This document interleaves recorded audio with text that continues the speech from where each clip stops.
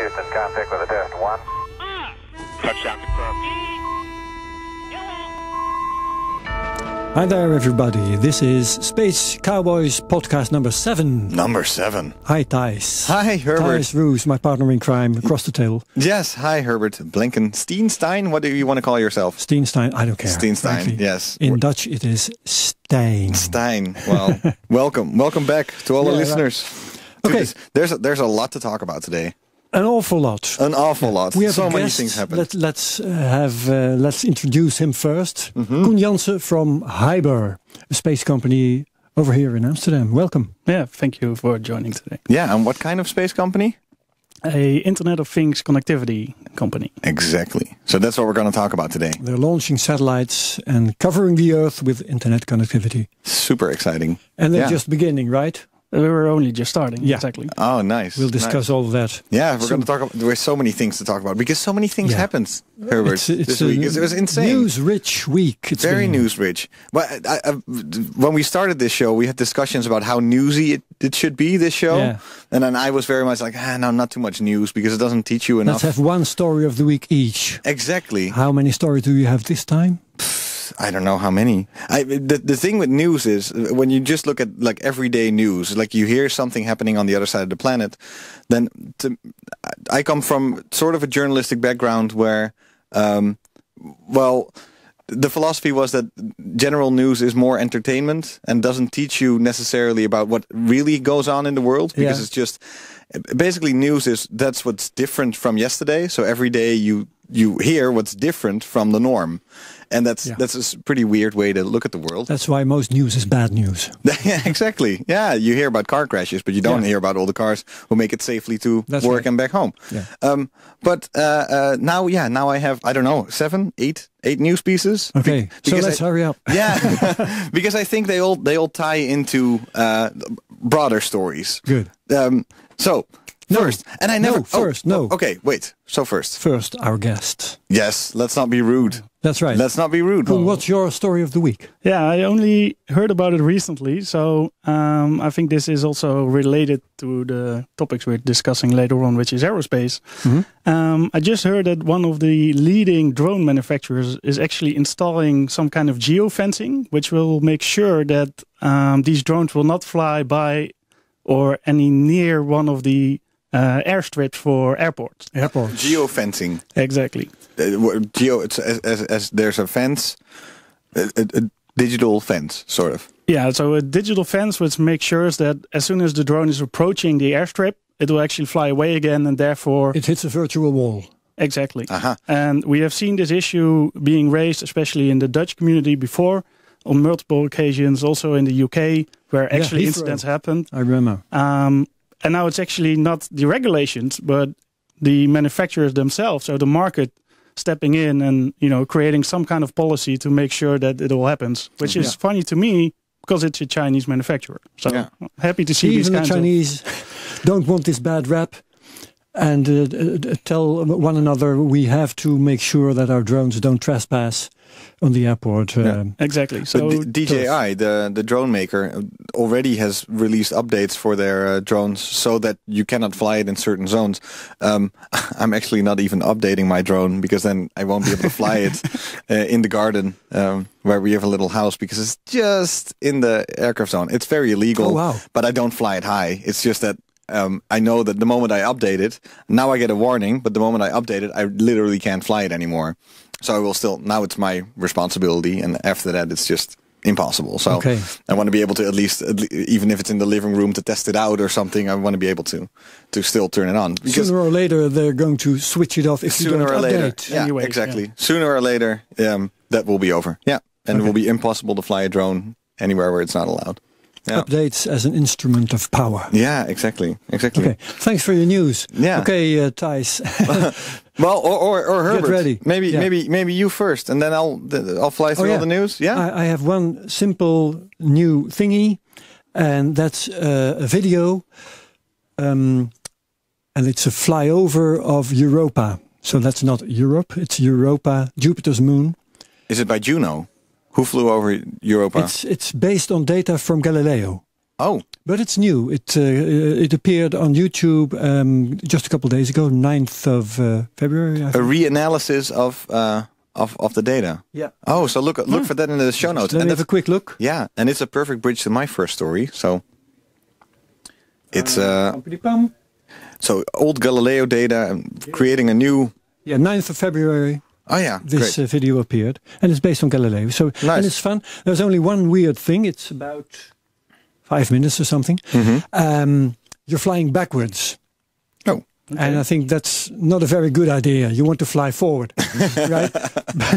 Other than that, it's spectacular. I mean, you're so close to the surface, and it really looks like a map with highways and junctions and everything. really? And I mean, Europa's surface is alive. Europa has of course, has right? this. Yes, it has this strange lined surface with dots and strange patches, and it's very interesting. And you can't help wondering, how did this form? We need to go there. You know? Yeah, we need do. to go there more. We need to land there and walk around. You know, Yeah. Well, you're against carrying humans in spades space. and everything. Yeah. Yeah, no, exactly. not space. Spades. Oh. Carrying spades. Spades, and- exactly. Yeah, Dig digging in there. holes Nice. and whatever. Yeah. Nice. So that we'll put that in the show notes, Yeah. and everybody can watch. Yeah. Nice. So go ahead. Well, okay. So I'm not a newsman, but here I go. So,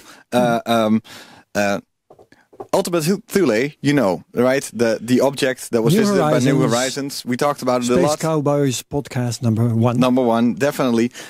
Everybody thought it was some sort of like potato man. It looked like a snowman. Yeah. It does not. They reanalyzed the data, and now it seems to be more like two pancakes slapped together. It's like two weird pancakes instead of a snowman. So Joined at the edges. joined at the strangely. edges. Yeah. It's like a super It's weird. even weirder than it used to be. Yeah. I saw some clickbait saying scientists are shocked by the shape of Ultima Thule.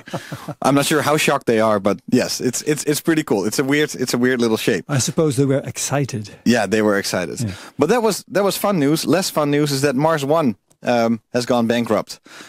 They have a foundation and a venture, and the venture went bankrupt. Mars One, as people might know, the sort of out there idea to get people to Mars in a sort of like reality show and fund And a have it be mission a through one-way that. trip. And have a one-way trip also, which would make for amazing television. You know, people start eating each other, all that stuff. Everybody dies. Yes, but NASA said it. It was unethical, and a lot of people seem to not take it seriously. I've spoken to some of the guys a couple of years ago, and I think they were always more about inspiring people and getting that conversation going than literally actually doing it? really Well, going there. Well, you They know, would- they would tell that story. they kept pretending they were going. Now, who really thought that was the case? Like I see on Reddit well. everywhere. I see, it's such a scam, and it's such a scam because people paid $25 for a ticket. Yeah. Really, if you're paying $25 for a ticket right now to Mars, are you seriously considering that you have a ticket like in 2030? Really? So No, not me. No. No. So we hopefully we will have them on the show one day. Yeah, we've been in touch, we but we'll have see. invited them, Yeah. and they're not doing it now, but Okay. they may do it in the future. Yeah, in a few months they'll probably be on the show to explain what happened. Until then, just a press release. So they've been declared bankrupt as of January 15th already. And by actually. the way, yeah. they issued a press release telling the world that they're talking to a new investor. Yeah, And well, that's maybe part of the scam or part of the joke or part of the inspiration project, like you call it. exactly. But they're talking to a new investor, and Yeah. they may not stop doing what they did Yeah. at all. Yeah, the foundation remains there. The So foundation, vision is yeah. still. So It's you still could alive. you could even say going bankrupt is a publicity stunt. Well, they're in the news again. Yes, Yeah, exactly. yeah, getting them exactly. in the news, But I so, think yeah. my money is on Elon right now. That's Tell me Elon about Musk. Elon. I think that he at least has a very technical and practical idea on how to actually get there. Oh yeah. Not in the least because he now knows what the ticket price is. That's the next story. $25. $25. Slightly updated. No, Elon Musk is confident, as he said, that moving to Mars will one day cost $500,000. So $500,000. That's credible. For a return ticket. Well, technically, actually, it's for the one-way ticket to Mars. Elon Musk always says that the return ticket is free. If you don't like it on Mars and you want to go home to your mom, then that's allowed, and it's free. Because there'll be spacecraft, supply spacecraft coming in all the time. Exactly. So there'll be rockets flying on the way there. back. Yeah, they're flying there and they're flying back. So if an empty rocket is going back to Earth, then you can just hop on to go back home. Yeah. So you feel lonely at Mars, and then you stay in another rocket for 6 months when you run. That's the by yourself. Yeah. Exactly.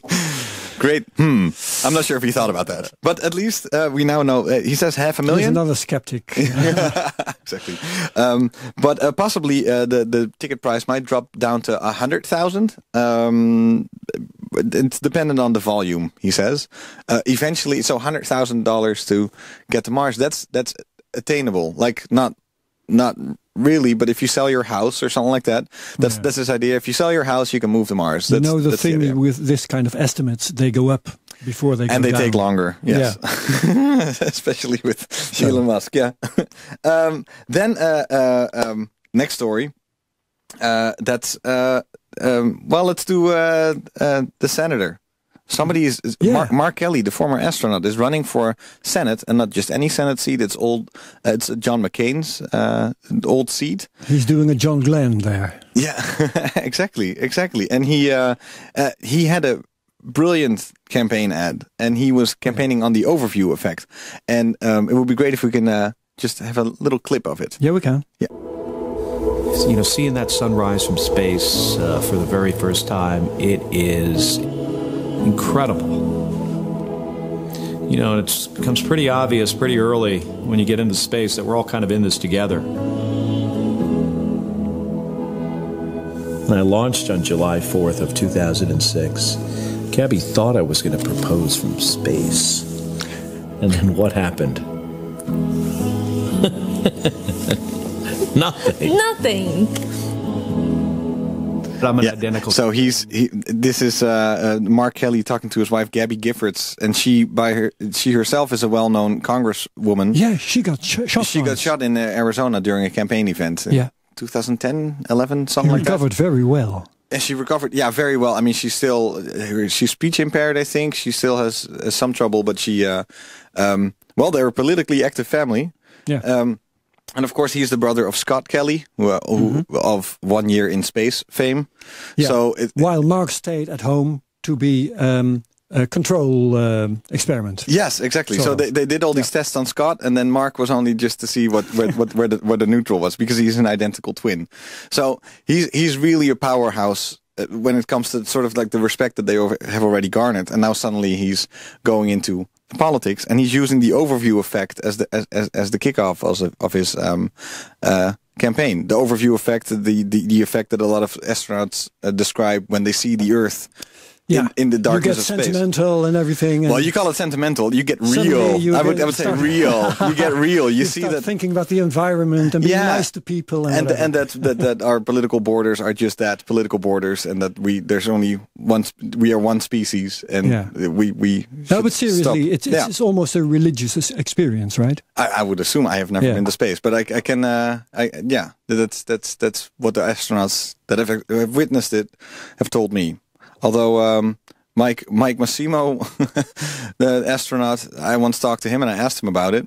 He was a lot more sober about it. He was just like, yeah, it's cool. It's very cool. View. It's a nice view. I graduated at a company that would actually provide these kinds of services, sending people to 100 kilometers and back to Earth. Yeah. And for me personally, the motivation to actually graduate at that company is to get people to that spot. And that way have the highest impact on people's, to change the world for a better place. All right. So you're talking about Virgin Galactic? No, the once competitor, because they went bankrupt as well, but it's called Xcore. Xcore, the company of Michel Mol. Yeah, back in the days. Yeah, Dutch entrepreneur. Did I hear Virgin Galactic? Uh-oh. I said the word. Yes, because I got some news about Virgin Galactic. Tell me. Oh, here we go. Richard Branson knows when he's going to space, right? He knows? Yeah, Richard Branson, the CEO, of course, of Virgin. Yeah. His company, Virgin Galactic, is gearing up for their first space flights. They had some trouble along the way, of course. But from the desert in New Mexico, they're going to shoot people up to sort of the highest regions of the atmosphere so you can experience the darkness of space, see the curvature of the Earth, and be weightless for just a few minutes. And have this religious experience. And have this religious experience, Yeah. exactly. And then, so he now knows the date. They're all trying to get him up there on the 20th of July. And Okay. what is the 20th of July, ladies and gentlemen? The birthday of the first moon landing. The moon landing, Yeah. exactly. So it's 50 years. 1969. Yeah, it's 50 years after the first moon landing. So they want to turn it into an event. I think there's going to be It's a birthday anniversary, right? Yeah, anniversary. Yeah, exactly. Nobody got born. No. I mean, Neil Armstrong didn't get a baby on the moon. So they there's going to be so many things happening on July 20th this year. I think for the 50 years, but that's what they're going. What they're going for. It Cool. took a while. Yeah, very cool. And speaking of dates, we know another date. This is for people at home to write in their calendar. We now know when Andromeda, the galaxy next door, is going to crash into the Milky Way. Oops. We always Buckle up. Yeah, buckle up. We always thought it was going to be 3.9 billion years, but as it turns out, it's going to be 4.5 billion years from now. Okay, that's Yes. one thing that We got some more time. schedule. Then Yes. we're safe for now. Yes, we're safe and we can chill. And it was all based on Gaia data. Gaia, of course, ESA project that we talked about a few episodes ago. Anthony Brown. Episode, what was it? 4? Yeah. Maybe. So all this data, they keep on reinterpreting it and drawing these new conclusions from it, which is great. Yeah, which is great. Which almost rounds it up. There's one last thing. Jim Bridenstine, the space agency, NASA's administrator, called for the best and brightest of the American industry to help design and develop human lunar landers, because he's really set for the moon now. He said, we need to go back to the moon and we need to stay there and build a base. So he sort of had a kickoff event for that. So what's the idea? NASA can't design their own lunar landers?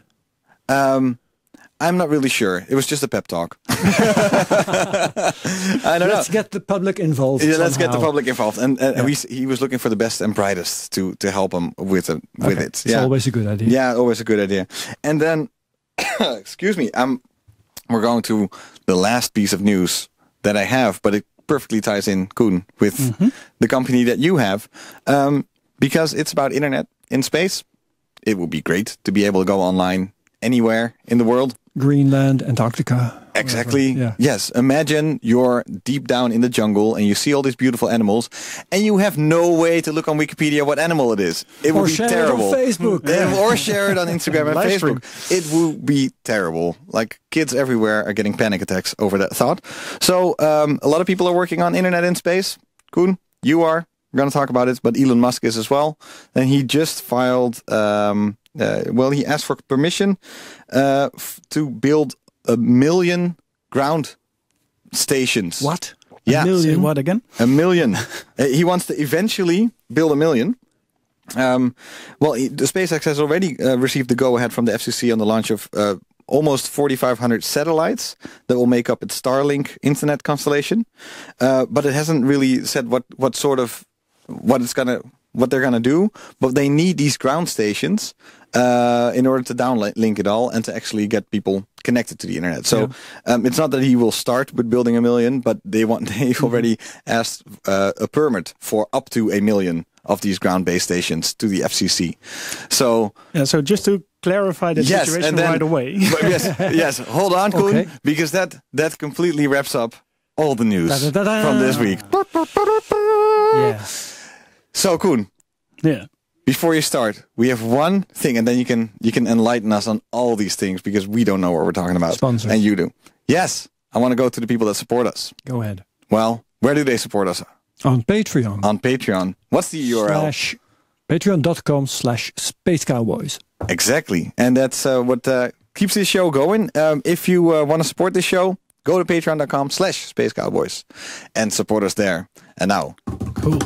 without further ado, Hiber, Coen Janssen. Hiber, Coen Janssen. Yeah, Yes. before actually jumping into Hiber itself, it's of course always very nice to clarify the situation between internet via satellites and Internet of Things. Absolutely. Absolutely. Because I think that's a great first start to actually know what Hiber is doing and what other people are doing, such Because as it's different. And there's multiple markets, right? exactly Yeah. multiple applications. So the thousands, maybe 1,000, I don't know how many ground stations are required for Starlink is because they basically have a gateway or a big dish somewhere in the middle of the jungle you just described, and you can basically, just like with Wi-Fi, connect to that one gateway, and that gateway will then connect to the satellites.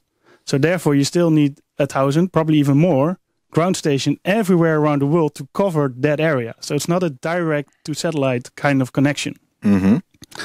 Where Hiber, we only transmit very small pieces of data, which is 144 bytes, basically a tweet or an SMS-sized message. And wherever your asset is, it directly sends it to the satellite. So you don't need any additional infrastructure on the ground to actually get your data to the satellite. You go straight from the object, thing. from your thing. from your digital thing, straight to the satellite. Yeah. 144 bytes as a packet.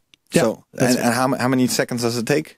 Less than one. It's like Okay, a yeah, few so- milliseconds. Yeah, And so we're why- in low Earth orbit. Yeah, Yeah. exactly. So, but then you can also, so it's 144 bytes a second, I would assume, or it does not work that way.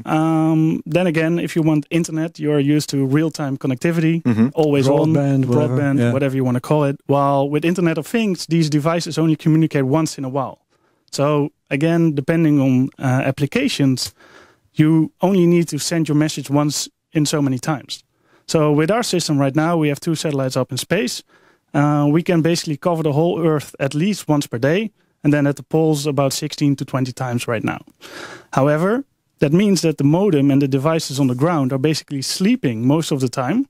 Then waking up when the satellite passes over, sends that data, goes back into sleeping mode. So the power requirement is also extremely low for our network. And what sort of things are we talking about? Like weather stations, or what sort of objects Yeah, so do I need to think about? Hiber itself only focuses on the connectivity part. So we are getting integrated into all kinds of sensors. But that goes from weather stations indeed to agricultural sensors to basically container tracking, logistics, silo monitoring, whatever you name it. And does this already exist in some sort of way? In a very expensive way, definitely, because there are already other satellites out there. On the other hand, there are things like LoRa and Sigfox, which is Internet of Things connectivity in rural areas. So here in Amsterdam, for example, where a rural area? the urban area. Oh, urban area.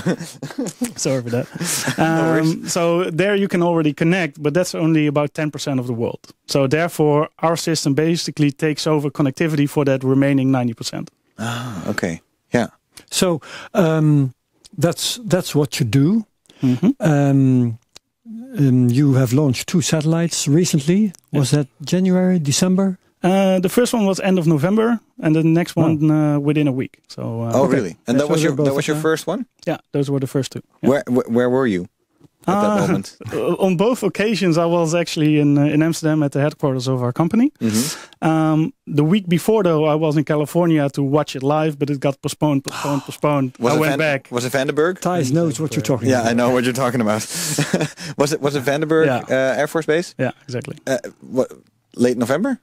Oh wait, I was for yeah, I was. Eventually, it went up in the beginning of December. Oh, okay, yeah, it's a different one than I. So you have these 2 satellites up, and I guess they're in polar orbits, right? Yeah, that's correct. So they're going over the poles, North Pole, South Pole, and all the way around. And since the Earth is rotating, within a certain time frame, you cover every piece of ground on Earth. Yeah, so basically what happens is it goes from pole to pole, as you explained, about 16 times per day. Yeah. And therefore, as the Earth rotates underneath it, it basically scans or peels off the Earth like an apple. And we see places at the equator at least twice per day, and then at the pole 16 times per satellite. So with 2 of them, we already see every every place 4 times. And are they in very separate orbits? Like, where are these two? So they launched, and so where did they go, sort of? They have different altitudes. So therefore, one is about 500 kilometers altitude, and the other one is about 575. So because there's a small difference, the one is basically undertaking the other one. Yeah, they have different orbital periods. Okay. Yeah. Yeah. And are they part of a larger constellation that's coming? Definitely, yeah. So how's that going to work? Well, over time we need to launch more satellites towards the network to basically have more demand. So we have more capacity. Yeah. But also, as we add more satellites to the system, we also have better service levels. So right more now, coverage, basically. We say in Europe, for example, we can serve you 4 times per day. But as we add more satellites, the current plans are to add even more than 100. We will be able to go to real to near time or near to real time connectivity. And do you have paying customers? Tons, yeah. So tons. Over 50 have signed up already. Yeah, wow. And most of them are ready to deploy once we commercially launch the service, which will happen in a few weeks for sure. So you haven't launched so right now you're testing? Yeah. Oh yeah, okay. And so what sort of companies are they? From asset tracking companies to agricultural companies. To give you a good example, there's a company in Belgium, it's called Ovinto, and they monitor the unpowered rail assets for companies such as Bayern, BASF, and Dow Chemical. So eventually the end customer that's basically using the data are the Fortune 500 companies that everybody knows. But our paying customer is then the small monitoring expert, so to say. And what sort of assets do they monitor? So the goods that are being transported via the railroads. Ah, okay, yeah. They need to be monitored where they are for insurance, for safety. So that's like what you said, container tracking. Yeah. And then considering the coverage that you said, so a few times a day, it will give a bleep out. Yeah. Exactly. Okay, so this is where I am. This is where I am. And there was no existing technology that could do this before. Well, there are 2 options, of course. First, you have terrestrial connectivity, as we call it. So that is either GSM or the Internet of Things connectivities like Sigfox and LoRa. There's a few possibilities, right? But they have limited range. And therefore, especially limited coverage in some cases. Yeah, they go in and out of these areas. So you want a solution for the full trip. Then you come to connectivity via satellites, which is very power hungry, but also extremely expensive. So what we offer for €6 per year, competitors from the traditional satellite industry offer that for €20 per month. Wow, but €6 per year for let's say for 144 bytes once per day. That's a negligible amount of money. Yeah. Well, it's a high volume game. Yeah. So. Okay. So that you're trying to get so many customers that is going to you're going to end up with a significant amount of money anyway. Exactly. Yeah. And so you say it's 144 bytes. I'm pretty intrigued by that tweet size because it's so small, right? Where's the bottleneck in this? Is this just the way you earn your money? So you sell only a few bytes. Or is it the satellite itself that cannot handle more? Is it does it have to do with sending it up there? The funny part is that most of the customers do not demand more data. So what they are used to with Internet of Things is just, hey, it's me, okay, or I'm on. Yeah. So you have 12 bytes of data or something. Yeah, an ID and I'm alive. Yeah. I exist. This is the temperature, this is the air pressure, this is the humidity. Or a GPS coordinates, all maybe? of that fits in a tweet. Exactly. Fits in an SMS. Yeah. No problem. But Internet of Things is even smaller usually. So what we said is, okay, what do our customers actually need? And apparently a tweet message is good enough to store usable data, I would say. Even for a full day. Because there are always 2 questions here. Is how fast do you want to have the data? So is there latency between actually getting the data back to the customer? And how much data do they need to analyze the situation at hand? So if you're going to scale this up to thousands of customers, I always looked at the Internet of Things as basically my I don't know, my fridge telling my phone to order new milk because I'm out of milk in my It's an in my fridge. example. Whatever, yeah. That's how it started. Exactly, that's how it started. But, Oldest example, in fact. Yeah. but this seems something as very much a service level, a monitoring service, something like that. Can you just sketch the future for me of the Internet of Things through satellite? Yeah, so the lovely thing, and that's maybe a bit weird in this broadcast, but what we are aiming for is that we take out the sensitivity of the satellite part, right? If you are buying a SIM card of some of the telecom providers, you're not worried about where the operating towers actually are. So, of course, space is sexy, space is cool, but, that part works, don't worry about it. Mm-hmm. Right. So therefore, I kind of go away from the question, what does satellite IoT look like, but more IoT in general. And therefore, everyone always thinks that you know where your stuff is, you know what is happening anywhere around the world, but people don't. And I see in the foreseeable future that we will get to the point where everything that people want to measure can actually be measured. And we are apparently one of those companies that can help you get the data back to where you want to have it. If a ship nowadays, if a ship goes from Shanghai to here, you can track it basically the entire way, or an airplane as well. How does that work then? Well, how is that different? You have radar, you have Inmarsat. So they maybe have a more expensive subscription right now, maybe to something that's that's a lot more. I mean, if you have a ship, you can afford a bit more expensive subscription to some kind of service. I'm talking about a huge container ship, but you're talking about a very small, tiny object that is. It's a funny example because one of our customers is actually trying to catch fish in a legal way. Catch fish in a legal way. Wow! How unique! Yeah. No, but they have to prove that in that area that they actually caught it, that it was not a marine reserve, or that it was actually allowed to catch that kind of fish in that area. And they have no clue, if we're talking about a fisher boat with 6 people rowing on it, they have no clue or how to actually prove that. So we made a system that they can actually press a button like, hey, I caught the cod here, send. And then we will actually get that data, and they can prove to the government and eventually to the EU and the USA that they are allowed to export that fish. Hey, so you, being Hiber, are also in the business of designing stuff to use your own service. Yeah, well, at the very beginning, we have to make sure that the use cases are actually out there and everything works. So we are very much involved in getting these use cases up and running. Yeah. Eventually, towards the future, we can say, hey, these use cases have worked with this kind of hardware, with this kind of software, etc. And then we can basically take a step back regarding the hardware infrastructure that we are now co-developing in some cases. I love these examples. Do you have another one? I can keep on going, but we have a few funny ones where apparently there are about 80 million beehives in the world, and everybody knows that the bees are dying at a very rapid rate in recent years. I'm sensing an internet of bees. Right so these I believe about 60 million of them are actually used for cross-pollination. And they are being relocated. Beehives. The beehives. Beehives, Beehives, not bees, beehives. Beehives. Yeah. And they are being relocated every 6 weeks to a new location. But to make sure the bees are okay, they need to know the location, they need to know the temperature and the kind of noise that they make. Wow.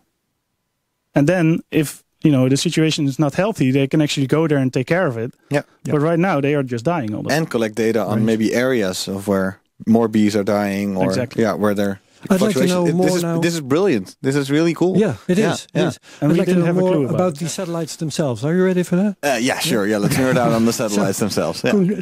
Tell me what's in a satellite of the kind that you are using. Yeah, just to make sure that the size that we are having very small satellites, about a shoebox. And within this industry, we call them U's. And 1 U is 10 by 10 by 10 centimeters. It's kind of a standard form within the small satellite industry. Yeah. So our shoe-sized satellites are 6U. It's 1 by 2 by 3 U's, simple building blocks. Okay, 6 blocks. So 10 by 20 by 30 centimeters. Yeah, okay. Yeah. So in there we have deployable solar panels. So it actually has some power. there are antennas in there that actually make sure that we can communicate with the satellite. We have different antennas for different purposes. So we can do TT&C, as they call it. So basically update the satellite on certain hardware or a certain software, as well as the telemetry of, the health keeping of the satellite. Okay, so you can do some maintenance from the ground. Exactly. Yeah. And then what it is used for in a real way is actually getting the data from the ground nodes to the satellite that has a certain antenna, and then sending it back to Earth as well.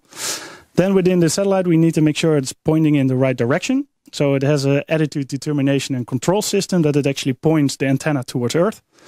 And there are a few brain cells, basically. So there are some computers in there. So it's relatable to a smartphone, but then in space. Yeah, but all of that, all of the stuff you mentioned fits in a shoebox-sized thing. Yeah, the funny part is that our next satellites will be even half the size. Wow. Oh. Wow. That's incredible. Yeah. Who designs such a thing? It's basically another company here based in the Netherlands. They are called ISIS. Not the best name, probably, but innovative solutions in space. We know them. We've heard of them. Yeah. We're trying to get a hold of them to appear on this show. All right. Maybe later. Yeah. So they are one of the first believers in Hiber, and we have designed the first two satellites together with them. And they are eventually manufacturing, testing them, and then also operating until this very moment. Because as soon as we are operationally live, we will actually do everything on our own. Yeah, beautiful. Now, can we follow a bit or a byte? Let's talk bytes. Can we follow a byte from my weather station on Greenland to my place back home? Yeah, of course. How does that go? Yeah, so first of all, you have a sensor at your weather station. So it measures something like data that gets into a digital bit. But temperature, let's keep it simple. Whatever it is. Yeah. And that little package of information is then sent to our modem that is integrated in your weather station. Mm-hmm. So our modem exactly knows when we need to buy a modem from you too. Yeah, exactly. Is it a USB modem? It's actually integrated, so it's integrated chip. Yeah. So we buy a weather station with your chip integrated. That's usually how it works. Yeah. Okay. Do you get a commission? We are not into the hardware business, so we like to get rid of that as soon as we can. Okay, so you issue a standard or something, and somebody else builds the chips. Yeah, exactly. Yeah, but they are on the market already. Yeah, these chips. You can either buy them from us directly, but also on third parties already. And so then the manufacturers of these things, devices, they have to integrate that chip into their thing. Yeah, and you say that's not a good business model. I'm not saying it's not a good business model. I'm just saying that we as a connectivity provider are willing to sell subscriptions. Yeah. And therefore are not in the hardware business. Ah, okay. Yeah, I mean, makes sense. Yeah. Focus now. Anyway, so my byte is passing the modem. What happens next? Basically, it's waiting until the very moment that the satellite passes by. So until that moment, it's in a buffering state in our modem. And when the satellite passes by, it actually awakes the antenna, I would say, and then the data is transmitted towards the... So there's some protocol and the satellite goes knock knock. There's a packet that it gets like a... so there's no handshake, but it does get a signal like, hey, I'm above you, just send the data right now. So the data is transmitted, goes pretty fast with lightning speed. At the satellite there, it's actually with the antenna received again. Then all that data is stored until the satellite passes by one of the ground stations. Those are those bigger dishes that you have seen in the TV screens. There the data is transmitted back to Earth. These really big ones in the jungle? Those ones, or just big regular dishes? Regular dishes. Yeah, okay. I was about to say. Yeah. Okay. And from there, the data becomes available via an API. Because most of the time you already have data about weather stations via different channels as well. So therefore you get the raw data, but if not, we can help you with a little bit of the visualization as well. Okay. But basically I can log into your ground station or something. Yeah, the mission control pick up the data. Yeah. And then the packet is yours, I guess. You can only see the packets that were sent by your devices, or how does that? Yeah. Okay. Yeah. So everybody has an account. Everybody who has a subscription has an account and automatically gets their own data. Yeah. And you have 30 customers, you said? 50 by now. 50? Yeah. And when was your first customer? I think a few months after we launched the company. So the company is launched in June 2016, about 2.5 years ago. And months later, we signed the first customer with letters of intent, MOUs, that kind of stuff. We had to develop the rest of the technology because we basically started with a business idea and then, okay, so we need satellites. Oh, all right. How do you launch one? Yeah, so we'll get into that later probably. But yeah, so it started off with letters of intent. People are willing, or companies are willing to test this out. And I think the first actual contracts were signed maybe half a year ago or so. Oh yeah. And so now that the satellites are up, are you providing them with data now? Are you providing data to your first customers? No. So right now, as of today, and this can change in days, literally. And today is the 13th of February. So we're in the final testing stages of the satellites, and then we're comfortable that the connectivity is stable, and these antennas that are now at our customers can actually send the data towards our satellite. Okay, and these 50 customers, do they bring in €6 a year each? Basically, yeah. That's not per subscription. So of course per thing. Yeah, exactly. Not per customer, because one customer may have thousands of things. Now it's becoming clear. So there you're getting some turnover. So there we are talking about 1 million beehives times 6. Exactly. So it's about a high volume play. Of course, every customer that we have till date is starting off with kind of like a small amount to make sure the system works. Let's say 50 or 100 cases. But from there on, each customer perform well. Every customer is capable of scaling up to the tens of thousands. Yeah. Okay, that's beautiful. Nice. And so, how's the test looking? So till date, So the satellites performed better than expected, and everything went through till date. More than nominal, I would say. But everyone has some hiccups at some point. So it's the first time we do this. And of course, we were not thinking that everything would go as smooth as can be. So we're learning, we're testing, we're tweaking, finding out that software that is older actually runs better than the newer ones. And then, these kinds of things. Yeah. It's stuff everyone goes through. I'm not too worried about it. Yeah. Okay. So how about ground stations? Elon Musk says he needs 1 million of those. Yeah.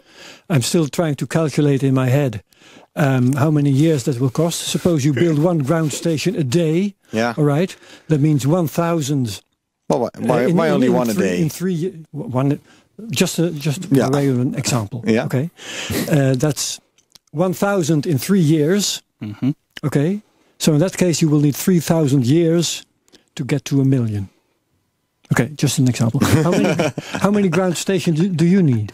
Yeah, so the beauty of our system is that the communication nodes on the ground directly go to the satellite, so we don't need additional infrastructure on that side. Mm-hmm. However, the data needs to go back down from the satellite back to Earth, and therefore we need ground stations as well, and we envision to have about 20 around the world. 20. Yeah. And is a ground station something you have to build? Or can it just be somebody with a saucer on their balcony, a dish? Yeah, there are a few companies providing these kinds of services. However, because of physics, every frequency requires a different dish. So even though someone has a dish in their backyard, doesn't mean that our frequency can be received on that dish. Okay. And right now what it looks like is that we will actually build our own network as well, just to make sure that everything is in control. Okay, there's some cost there. A little bit. Yeah. How much does it cost to build a ground station? We envision that it would cost about 200k, so 200,000 euros each. Okay. Yeah. So there's some serious investment there. Yeah. Well, it's an expensive hobby. Yeah. Okay. How about investors? Well, how many satellites do you need? We talked about ground stations, but you have 2 satellites now. How will that grow? Well, at very first we envision to be okay with 48 satellites, which will cover the Earth at least on every piece every 15 minutes. But right now, because of the huge demand that we see, we have to add more capacity. So we're aiming at about 100 satellites right now. 100. And when do you hope that the 100th will be launched? That should be in 2021, I believe. What? That's super fast. 2021, it's in 2 years. Okay. Yeah. How many satellites a week will that be? Could you calculate that? 2. 1 a week. You have a lot of work to do. Yeah. Yeah, I'm only here for 1 hour. So And a lot of money to spend. Because how much does a launch cost? yeah, so the launch I just heard from going to Mars would only be 100K or 200K. Yeah, eventually. We yeah. don't believe that so far. Yeah. But No, Go right ahead. now we pay about 50K per kilogram, which means with the shoe size satellites that we have, we pay about $500,000 per launch. okay. Okay. So So, who's that's investing the in same as Elon Musk says for in the near future for Mars. So little shoebox All or human to Mars, about the same price. Who's investing in Hiber? Yeah, we have quite some investment rounds successfully completed already. Starting off with the founders themselves, and eventually several business angels. You're one of the founders. Yeah. But recently, just before we launched our satellites, we have a venture capital firm that also invested in the firm. So we are getting towards venture capital or family offices. Until date, we have raised about $20 million. Okay, that's cool. That's a cool kind of money. And tell me again about the launch at Vandenberg. What kind of rocket was it? It's the SpaceX rocket. Oh, it was on a Falcon 9. Yeah, Falcon 9. It was the one that was being launched for the third time. Yeah, really. So you were just your shoebox was part of History. their On board, true. on board a reused rocket. Yeah. That's what it amounts to. That's cool. That must have been a good day. When you saw that, Really exciting, yeah. When it went up eventually, yes. Yeah, exactly. It was a nice week in California as well while being there. But we were, I think 2 hours after we landed, we heard that it was being postponed for a few days. So we stayed there, then another day, then another 2 days. And we were like, yeah, well, okay, forget about it. It was rainy and snowy around then. It was that. As well. Yeah. Well, and the wildfires were there as well. Yeah, the wildfires. Oops. Yeah. So Big a lot going on. wildfires. And in the meantime, we had the Indians were not communicating at all about their launch date, except for the fact that it was going up. You're referring to the other launch, which was from India. Exactly. And the funny part is that we have two satellites, one being called Hiber 1, the other one Hiber 2. And because of the delays of the Indians at the very first, actually Hiber 2 would go up as the first one. So everyone got a bit confused, but the Indians made up. SpaceX got postponed and Hiber 1 went up eventually as the first one. Didn't Voyager 2 got launched before Voyager 1? Yes. I seem to remember. Yeah. Voyager 2 went up before for. So that wouldn't have been a problem. No, It exactly. has been done before. So when's the next launch? And will it be again on a Falcon 9? So there are two ways forward here. The first one is actually going with ride shares, as we call them. So that is the PSLV in India or the SpaceX launch, for example, in the States. Where I was wondering, how does it work? How do you wind up with one satellite on a Falcon and another satellite being launched from India? Yeah, so to basically tell that story, what we started off with is saying, okay, we want to launch a satellite. So we went to ISIS, the company in Delft. And they have a brokering service as well. It's called ISL. So they build satellites and they can organize your trip to space. Exactly. ISIS and ISIL, yes. Yeah, perfect names. So basically you go to a broker and they are the ones taking care of it from there on. Okay, so you just book a trip and somebody else takes care of it and tells you where you have to bring your satellite, basically. Well, we as they built a satellite eventually, they do that too. All we did is say, sign a launch contract, and they took care of the shipping and everything. So sounds very easy. They send it in the mail. Yeah. That's, you and I can have a space company. It's easy. We should send something up to space. Yeah, we will. Patreon supporters, please support us more so we can shoot stuff up in the space. Just $500,000 will do. Yes, that's great. Yeah. We'll do something. We'll figure something funny out. Yeah, a microphone. I don't know. Yeah, why not? To listen to space. Yeah, that'd be great. Microphone. And so, what do you think? When do you think? Have you already submitted your next one?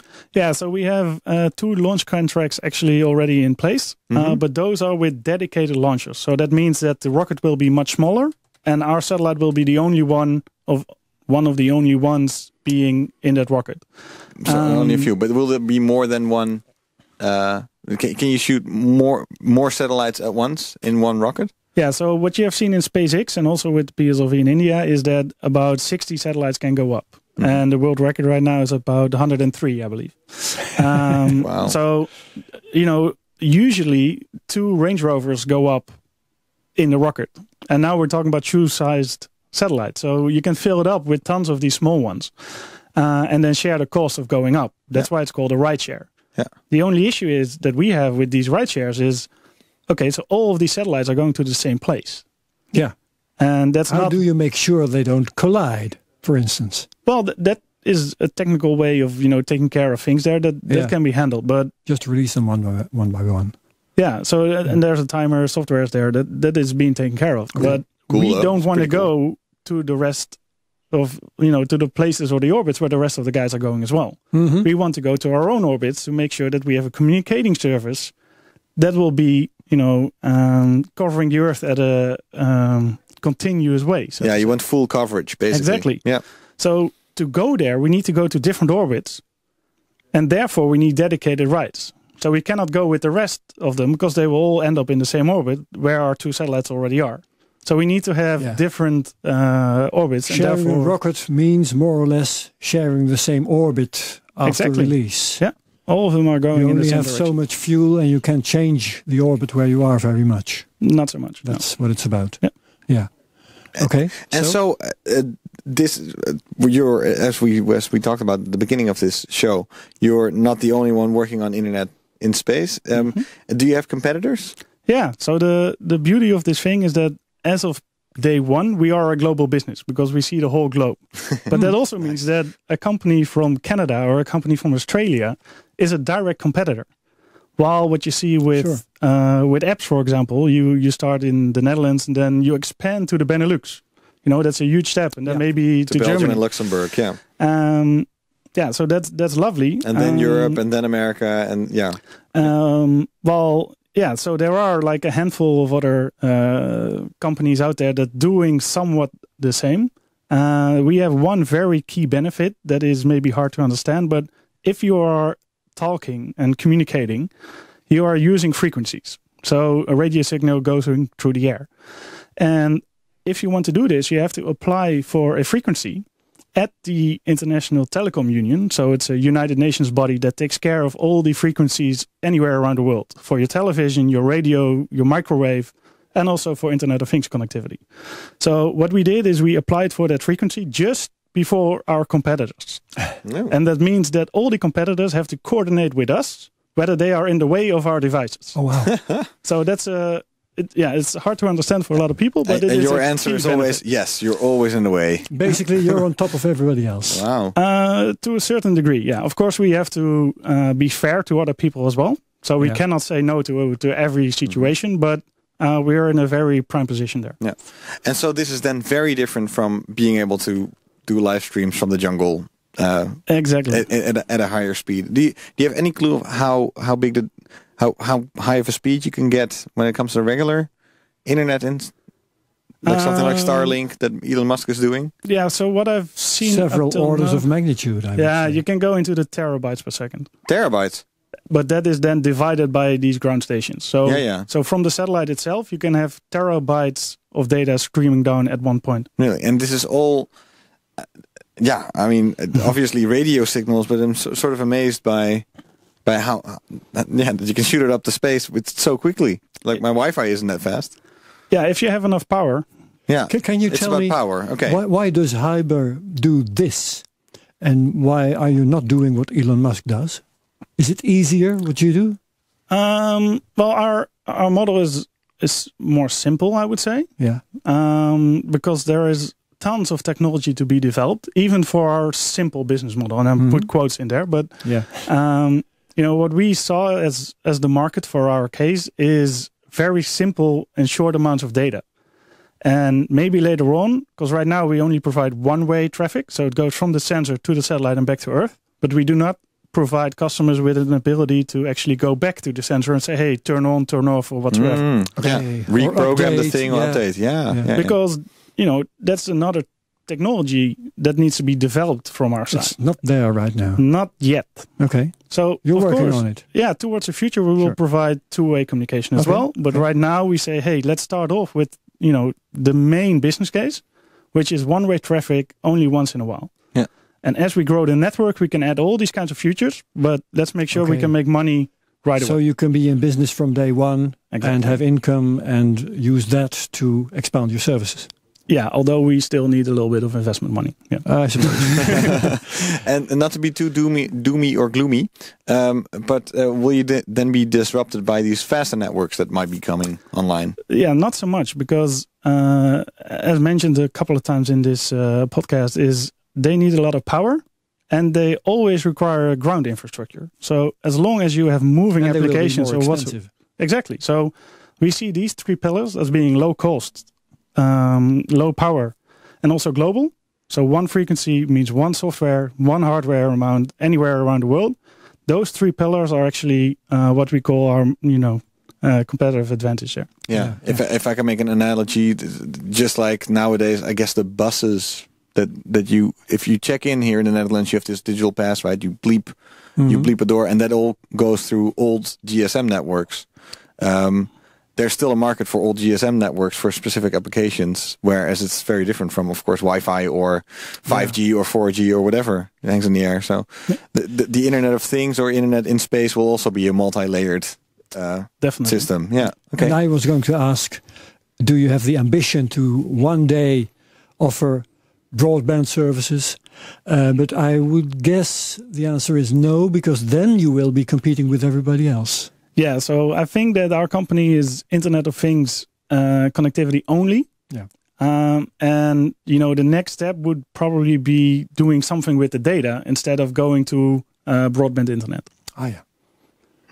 Very cool. When's the next satellite going up? At the end of this year, we hope to launch the end of this year. 2 more satellites. Yeah. Oh, okay. So your big year will be 2020 then, for most of them to go up. Yeah, exactly. Okay, cool. So the rest of the year you'll be providing services to these customers, to these first customers that you have, and further testing, I would assume. Yeah, so we have a lot of development still going on from a technical point of view. But the big thing is, of course, serving our first customers and scaling them, from these first devices to the tens and 100,000s. And then we need more demand, which ultimately being filled up by more satellites. Yeah. And will you be staying in Amsterdam as you develop the company? That's a good one. We already have several entities around the world. So therefore... I mean offices?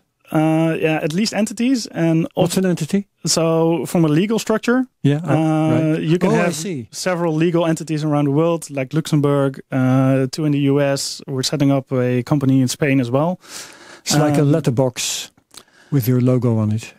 Basically. Yeah. And we are in discussions as well to actually open sales offices on multiple places around the world as well now. So do you need to do a lot of sales? We've been talking competition and everything. Do you need to do your very best to get customers, or do they come flocking to you? Yeah, the latter. It's amazing how many applications we are not aware of that can be served with our connectivity. Never thought of that. So the amount of applications that are coming in, we have about 2 or 3 new customers per day, basically knocking on our door, which qualify as real good fit.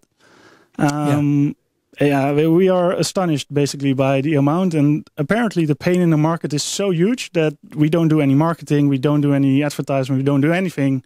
And, the pipeline is totally filled up.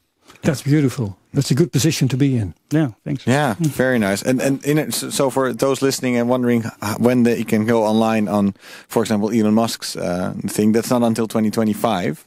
So it seems that sort of like what you're doing. That's a big head start. Yeah, it's a big head start. And I mean, it's tweet sized, but it's if you got the company for it, then there's a lot of applications. Yeah, the funny part about SpaceX Starlink program as well is that they want to lower the altitude of their satellites now. So altitude. Yeah. So they want to go into the area that we are in as well. So we are already a little bit fighting there. Ooh. Okay, so real estate becomes a problem, crowded orbits.